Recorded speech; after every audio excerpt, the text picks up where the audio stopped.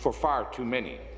I'm proud that we are the only party in this legislature that realizes the consequences of these actions and are standing up and taking action to fix it. Thank you.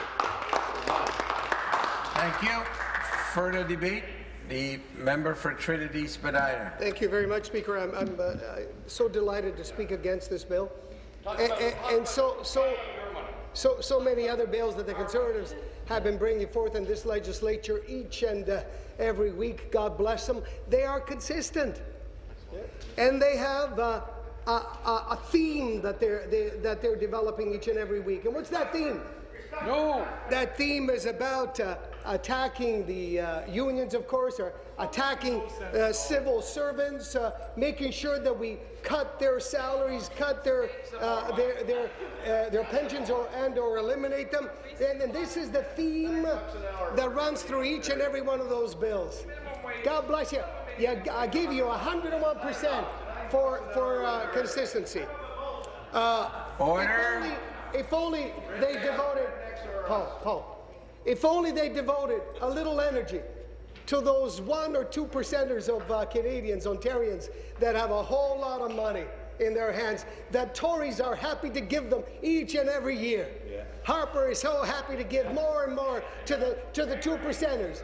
And the Liberals have helped out in the last 10 years, giving more and more to the 1%ers. If only they devoted just a little energy to take some of that money back that belongs, yes, to the people, the taxpayers, the little guy you defend. Remember for Trinity Spadina, ask you to speak through the chair. Just a little ounce of that time.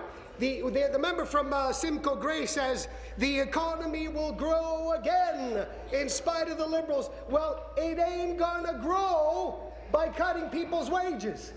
It ain't going to grow by cutting people's benefits. It ain't going to grow by cutting people's pensions. It will grow if you go after the 1 or 2%ers that you people feed on a regular basis each and every year.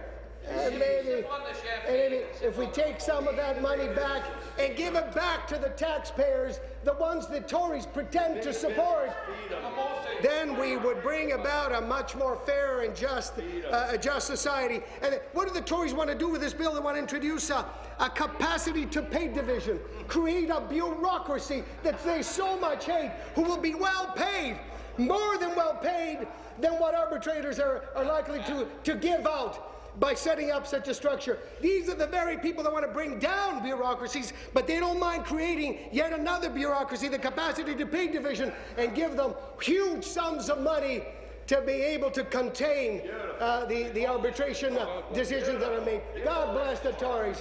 You deserve an applause. Very good.